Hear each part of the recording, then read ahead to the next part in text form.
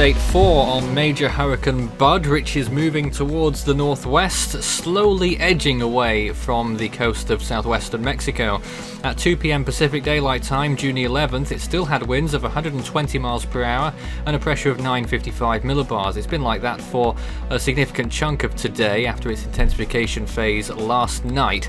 It's at 17 degrees north, 107.4 west, and the watches that were in effect in Mexico have just been lifted. However, the Baja California Peninsula may get its first warnings out in the not too distant future. You see on the wind chart there, the storm's expected to get close or possibly even make landfall just as it's weakening as a tropical storm on the tip of the Baja California Peninsula. So things could get interesting over there as we enter the later part of this week. Here's where it is right now. It's a stage 4 on the CDPS. Extensive damage would be expected if the storm was closer to land than it currently is. And the warnings were in effect along the coast of Mexico, just up there on the top right hand side.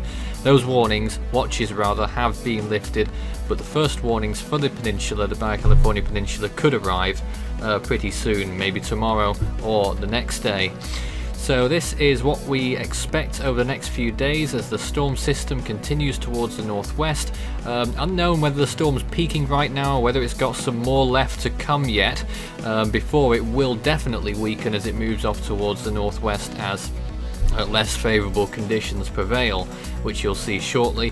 But it could still be, as mentioned, a pretty weak tropical storm by the time it arrives on the peninsula, and it could be a direct landfall with tropical storm force winds.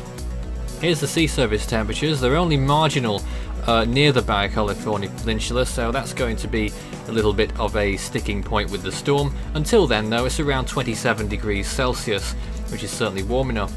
Wind shear will also get to Bud sooner rather than later, maybe. Well, we'll see about that. There are high wind shear amounts over the peninsula and out to sea towards the west, but over where it is right now, it's looking good. Well, here's the satellite imagery. You can quite clearly see the eye.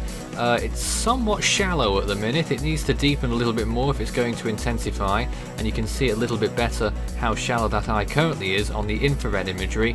But it's certainly got the eye wall there around it, almost a donut shape that is in place, and some significant cloud tops coming out of that as well. The west side appears to be the weakest, but there is some potential to see further development and strengthening later on this evening if that eye can clear out.